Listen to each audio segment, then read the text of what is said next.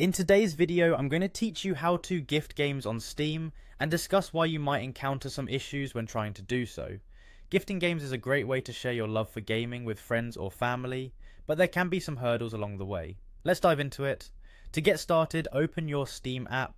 If you're not signed in, you'll see the login option, so go ahead and click on that.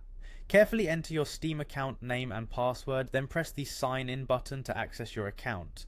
Once you're signed in, you'll find yourself on your Steam homepage. From there, navigate to the Store tab located in the top menu.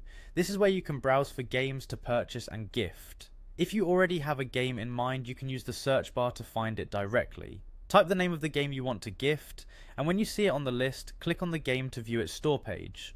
On the game's store page, you'll notice the Add to Cart button. After selecting Add to Cart, you'll be given a choice between purchasing for yourself or as a gift.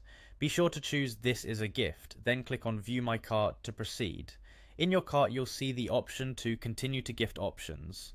Selecting this allows you to specify your gift recipient.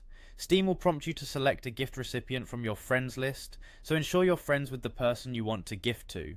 After selecting your recipient, you can decide when to send the gift. You have the option to send it immediately or schedule it for a specific date, perhaps for a birthday or another special occasion.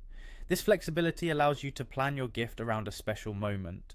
Finally, enter your preferred payment method and complete the purchase to send your gift. But what if you're unable to gift the game? Let's explore some common roadblocks. First, you might not be able to gift a game if the recipient already owns it. Steam prevents duplicate purchases for friends. Additionally, some games have regional restrictions, meaning they can't be gifted to someone in a different country. When gifting downloadable content or DLCs, the recipient must already own the base game for it to be usable.